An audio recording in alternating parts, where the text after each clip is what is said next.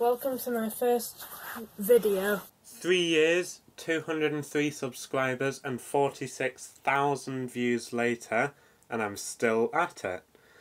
So to mark the occasion, I will be re-reviewing the third set I ever reviewed, which was set number 31073, Mythical Creatures from LEGO Creator 3-in-1. Now this set has 223 pieces, and of course that comes with 0 minifigures, and it is right here. So today I'm going to rebuild this and wrap it up into a very quick speed build.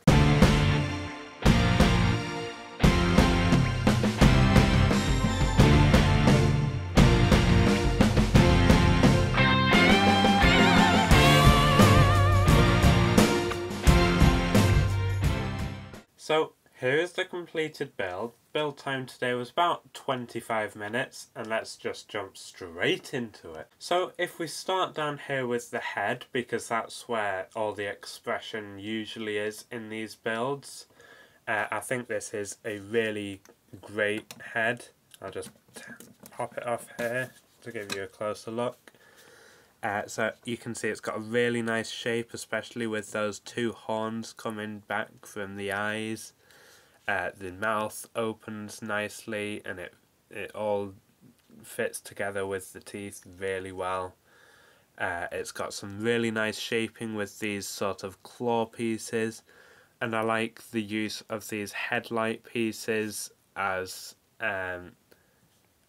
eyebrows, and also as the bottom of the mouth. I think they do a really good job.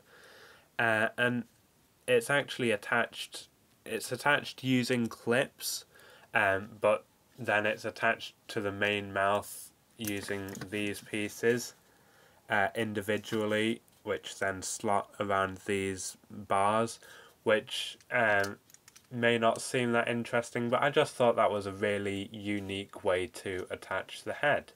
And it does also mean, as I just discovered, that you can move the jaw a bit like that, but I don't think that was the intention. And then there's also this nice solitary yellow cheese slope on the top, which will be a continuing theme throughout the build. Then if we move down, there's also just a little bit for the neck there. It can move up. It's not much, but it really does add a lot to the dragon's personality.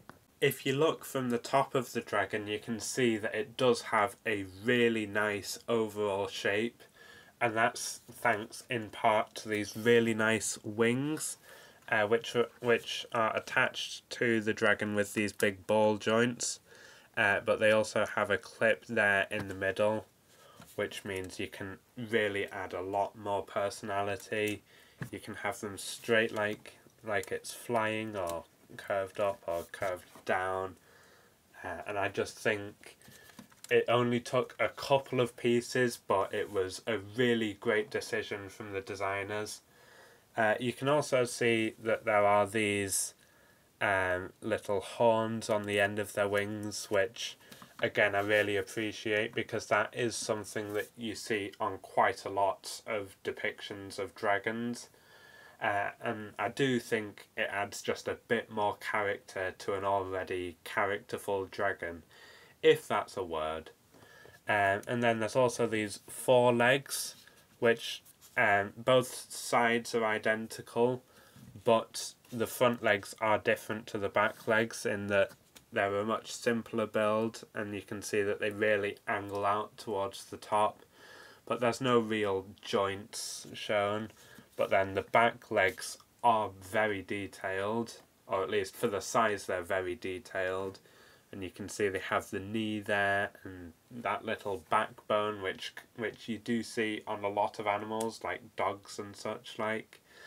But yeah, I think all 4 of the legs, are really nicely designed things, and they are all complete with these little feet, which do look really nice. I think they look great with the claws, with 2 of them set back a bit. But my one complaint with these is that they are a bit fiddly to put in and get all the claws pointing down. because that is the way that the claws should point, but it's just a bit fiddly because they're so small, so there's not much to grab onto. But apart from that, they're really well designed, and there's nothing much going on underneath the model. And finally we get to this tail, which again I think is really great. It's attached with a ratchet joint, so you can get a bit of movement there, but then there's a nice ball joint here, so you can get a lot of movement there. And then these back two are both attached with clips, but if you look underneath this plate, they're actually rounded pieces, which means you can turn them a bit.